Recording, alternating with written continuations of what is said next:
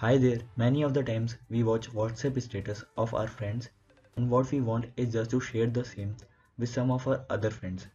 But by default, WhatsApp does not come with the feature itself to share the status further.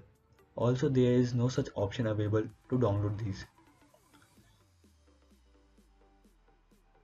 So presently what we do is we directly message that person to send the status applied by him, but sometimes we do not know how long it's gonna take due to some obvious reasons.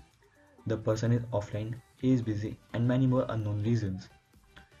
So what if I tell you the file is already present in your device?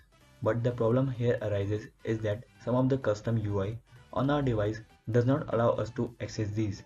The status files are present in a folder named .statuses inside the WhatsApp media folder. Let's give it a try. Reminder, my device is currently running on a custom UI, which does not allow accessing the hidden files.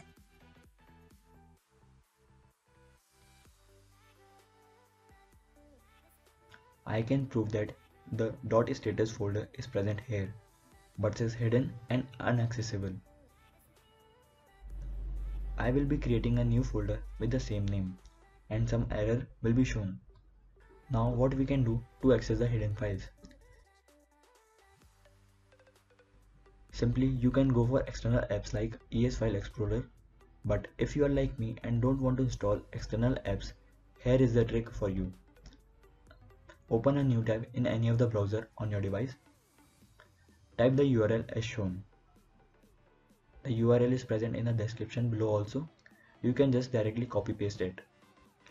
You will be shown all the files present on your device with the hidden files. Now we will be accessing the same directory for WhatsApp statuses. Here you can see the folder named .statuses is present. Open it up and you will be able to access each and every file with the file size and the date modified displaying side by side. To save the file in your gallery, just long press the file name and click download link, and the status for what you are looking for is there in your gallery.